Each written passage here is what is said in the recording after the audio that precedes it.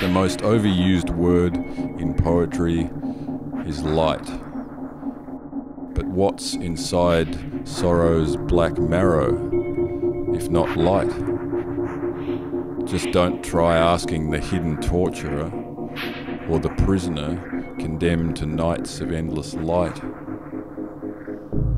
Though evil's everywhere, I refuse to forget candles in darkness and the glassiness of light.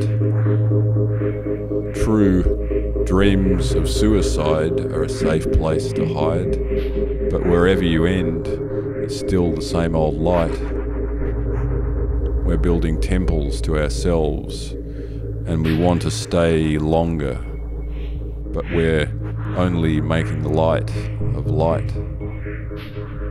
When I look, what I'm seeking is vision past here and revolving mandalas of truth-coloured light. So what's wrong with believing in shadows on screens to transform the guilt of a burden? It's too light.